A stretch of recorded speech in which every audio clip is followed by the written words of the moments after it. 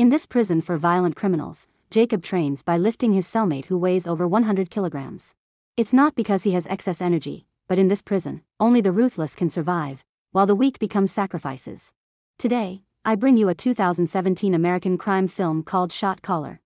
A few months ago, Jacob was still a successful businessman, well known, with a beautiful wife and a well-behaved son. His career and family life were perfect. It was clear he was a well-to-do family man. But life doesn't always go as planned, and soon an unexpected event occurred. That night, Jacob met up with his close friends.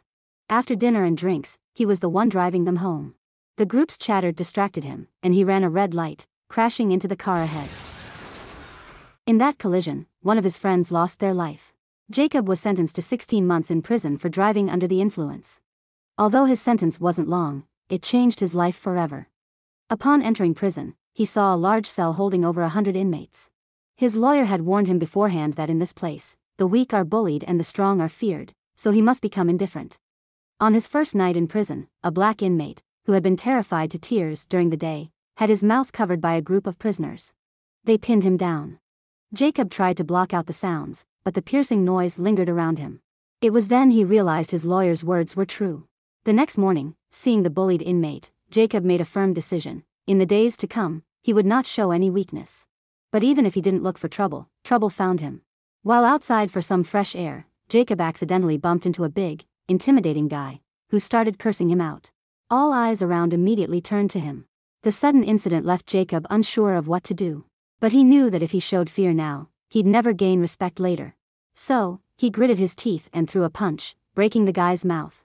The guards blew their whistles, warning all inmates to lie down, but Jacob didn't stop. He slammed the big guy's head to the ground and kept beating him. Only when the guards sprayed him with pepper spray did he finally end the fight.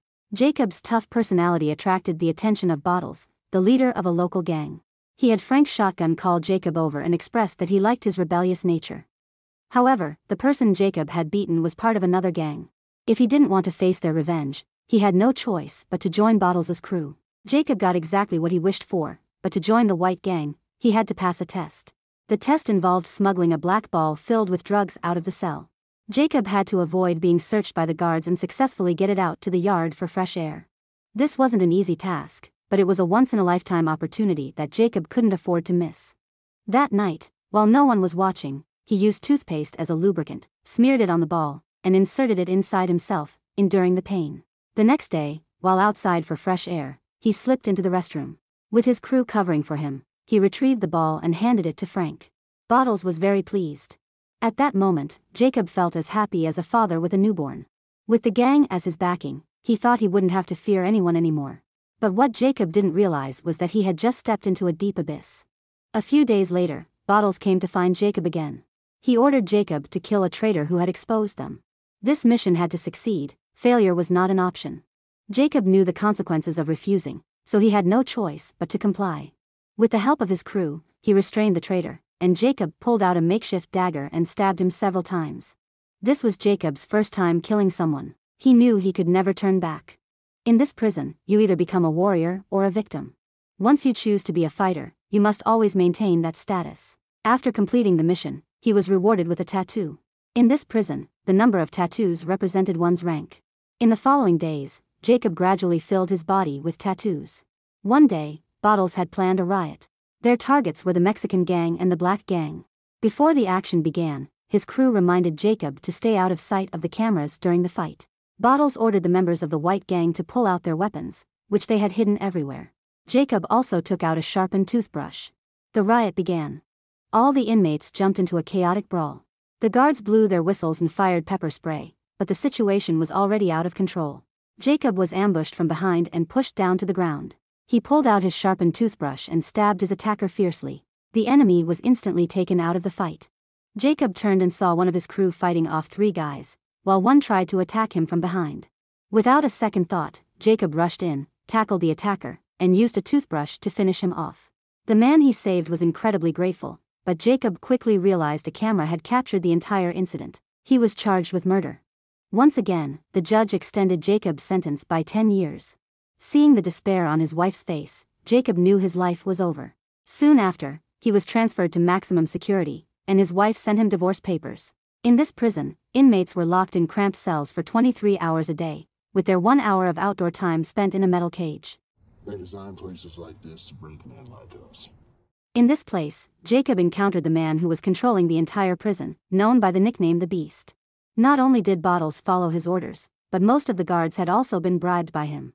His methods were extremely ruthless. To demonstrate his authority, he even sent his men to kill any guards who refused to comply. The Beast was highly impressed by Jacob's achievements and offered him a place in his gang. Welcome to the family, brother. As a result, Jacob's life in prison became much easier from this point.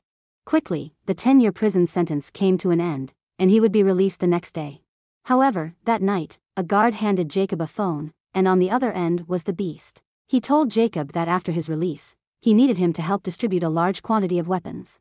Jacob initially wanted to refuse. He didn't want to continue engaging in illegal activities, but the Beast threatened his family.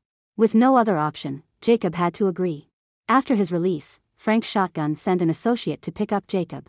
Shotgun took him to a party to help him unwind and told him he could choose any girl inside. Suddenly, someone outside the window opened fire on them. Luckily, Jacob's quick reaction saved his life, but the girl he had just spoken to wasn't as fortunate. Right after his release, Jacob was ambushed, leading him to suspect that there was a mole in the gang. The only people who knew his whereabouts were Shotgun and the associate. Finding the answer was easy. Sure enough, after some surveillance, Jacob discovered Shotgun meeting privately with Kutcher, his parole officer. He had found the mole.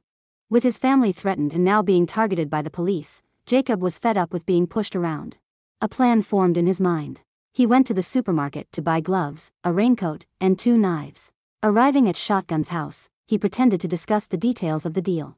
When Shotgun opened the door, Jacob unexpectedly lunged with a knife. After killing Shotgun, Jacob took his phone and deliberately sent a message detailing the weapons deal to Shotgun's phone. He then placed the phone in a visible spot. Soon after, Officer Kutcher arrived, discovered Shotgun's body, and noticed the phone. He read the message and quickly called his superiors. Why did Jacob reveal this information? Because he was crafting an outcome he desired.